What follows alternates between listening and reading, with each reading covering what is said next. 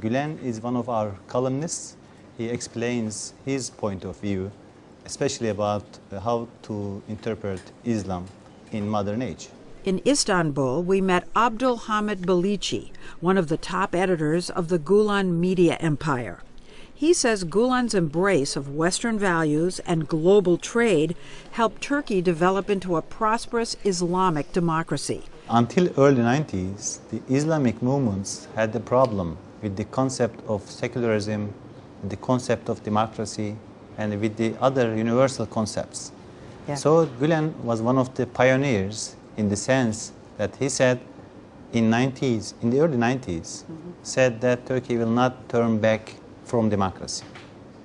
And democracy and Islam are, of course, compatible. And today, his ideas are spreading through Arab Spring countries. Does his message have resonance anywhere else? Now there are a weekly number of visitors coming from Arab nations to see what is this Gulen movement about. They're coming here to Of course, investigate they are this? investigating. They Like are from making where? Study tours from Tunisia to Egypt, from Jordan to Morocco. You know, many social movements or Islamic movements started to put all the blame on the West, on occupiers or outside factors.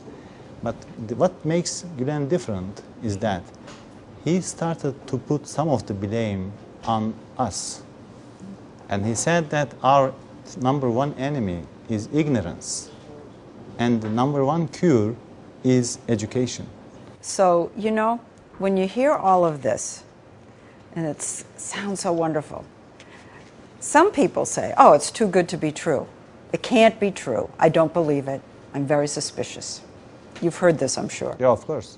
I mean, this is the fate of good people sometimes, that they are treated that way in many cases. Treated with suspicion. Unfortunately.